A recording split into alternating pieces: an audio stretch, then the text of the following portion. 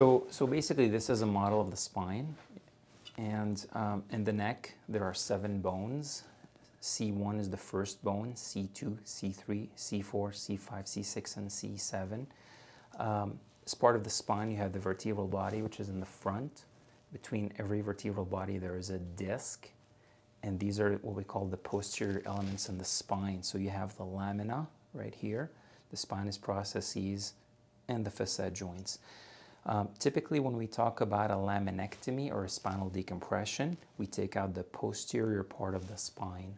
And what this does is create enough room for the spinal cord, which runs under these structures.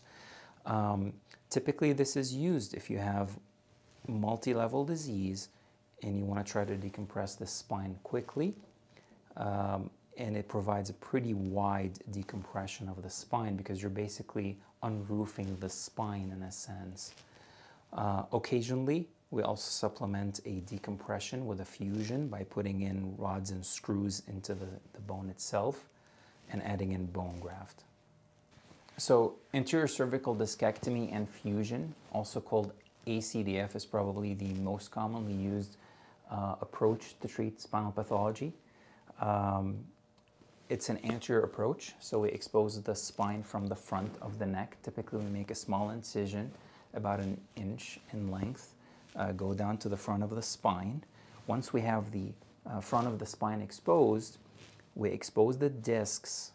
We take out the disc, and as you can see on this model, once the disc is removed, you use a little graft, piece of bone graft, and then supplement it with a titanium plate. With time, the patient's bone will grow into that bone graft, and typically those 2 bones essentially become 1 bone. This procedure allows decompression of the spinal cord. It allows decompression of the nerves that are coming out of the spinal cord, and thereby relieving neck pain, as well as what we call radiculopathy, which is the pain that is caused by a pinched nerve in the neck. And it also, with the graft and with the titanium plate, it helps to stabilize the spine and thereby reducing neck pain. So when it comes to anterior cervical fusion, as I mentioned, it is probably the most commonly used procedure for treatment of neck pain and radiculopathy. It's actually the gold standard modality. However, it is not without its issues.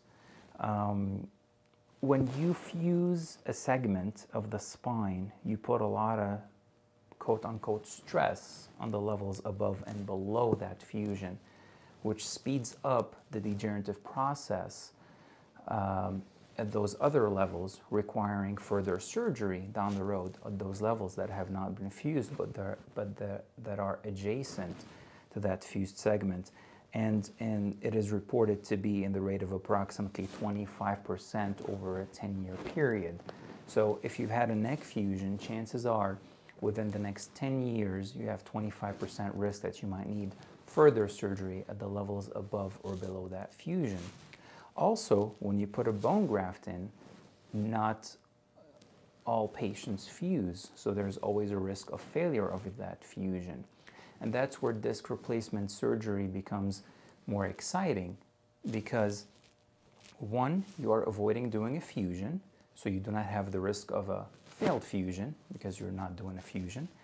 And because you're not fusing that segment and you're still maintaining motion, there is less risk of adjacent segment disease and requiring further surgery in the future. And as a matter of fact, there have been several studies that have shown that after approximately 4 to 7 years, when you compare disc replacement surgery versus a cervical fusion, patients are less likely to require more surgery 4 to 7 years down the line if they have had disc replacement surgery versus if they have had a cervical fusion.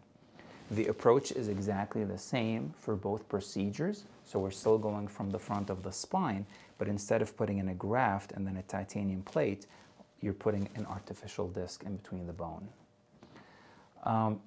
The reason why not everybody is a candidate for disc replacement surgery is because Typically, it is used for problem involving the disc itself.